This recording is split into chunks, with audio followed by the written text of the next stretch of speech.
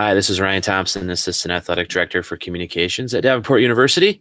And today I have the privilege of being joined by head men's soccer coach Chris Hughes. How are you today, Chris? Doing well, doing well. We're still playing, so giddy up. Let's do this.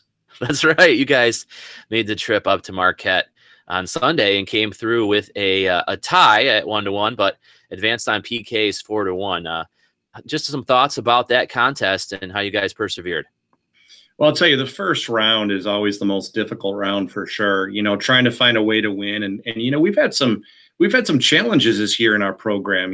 With some injuries and just several things going on. We haven't had a full squad for 4 or 5 games, and we're attempting to slowly get back some players. So, but I'll tell you, I'm so proud of the boys. They battled, and Northern's got a great squad. You just never know what they're going to bring. They're well coached. And, we were able to put an early goal away on them, and they were able to tie it up, and, kudos to both squads. But it came down to PKs, and, man, now we advance. So we're excited about playing Friday. I was digging through some of the archives, and the NAIA days is the last time we've had that chance to do PKs in the national tournament. So, at what point are you guys on the sideline saying, wow, we might have to have a lineup here of guys that are going to take these, and how much thought process went into that? I'm smarter than I look. That was well planned out weeks ago, and it's PKs. It is. Some people love them, some people hate them. It is what it is, and they've got to figure out who advances. And this time, luckily, we were on the top side, so it's not easy being on the other side. I've been on the other side also, and for sure a challenge. But both teams just played their hearts out last weekend. Well, you had to feel pretty confident with Carter Salvius in the net. He had come out for a game to play forward for you guys out of necessity, but he came up huge. He had 2 stops in PKs. I think he had 9 saves overall in the first 110 minutes. So he played a remarkable game.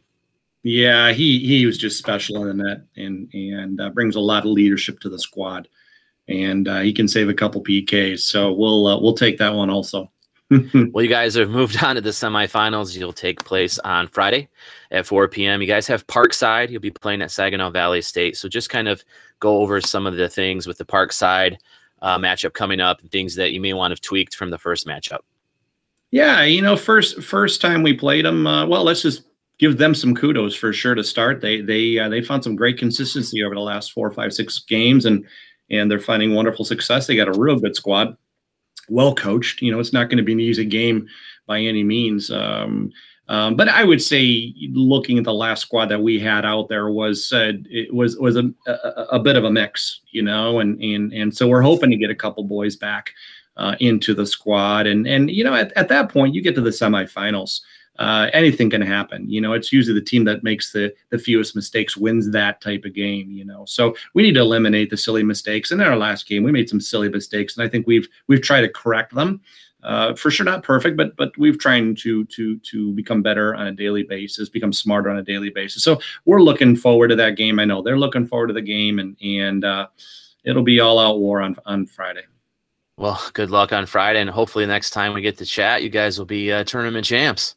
Oh, boy, that would be awesome. Let's just focus on Friday first. Then we'll go from there. Sound good? Yeah, absolutely. One at a time, Coach. Thanks for joining me. Yeah, thanks for joining me here today. I really appreciate it. And for everything else on the men's soccer program, you can visit dupanthers.com. Follow us on social media by searching DU Athletics.